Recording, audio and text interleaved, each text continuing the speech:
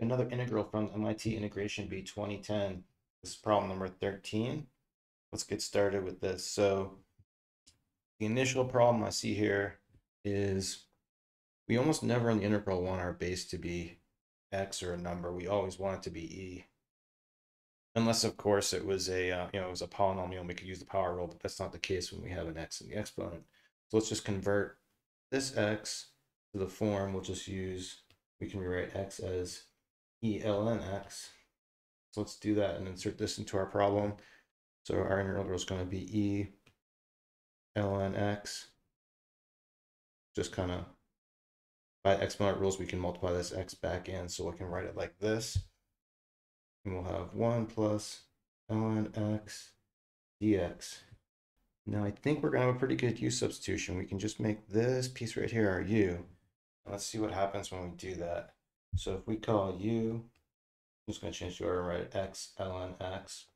Then to differentiate, we're going to use the product rule. We'll differentiate x, derivative of x is 1 times ln x, plus, then we'll leave the x and differentiate ln x. And that's going to be 1 over x dx here. And then just simplifying this, when we simplify this, x times 1 over x, this is just going to be a 1. So we're left with, then for our du, we're going to have just ln x plus 1 dx.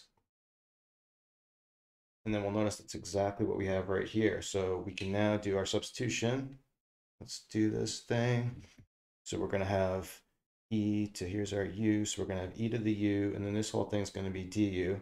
We just have eu du, easiest integral in the world. So this is going to be e integral, this is just going to be eu plus c.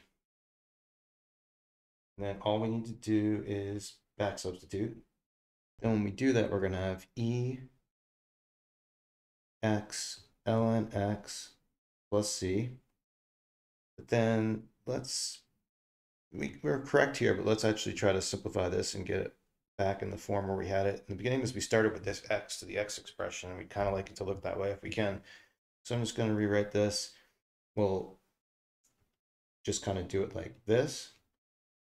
And we'll move our x into the exponent. But this was what we did in the beginning. This is actually just x.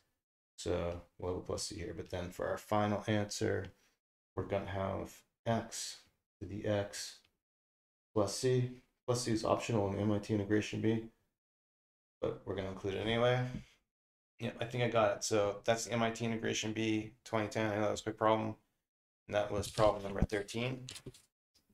Come back and we'll do some more integrals later. Thanks for watching. Have a good day.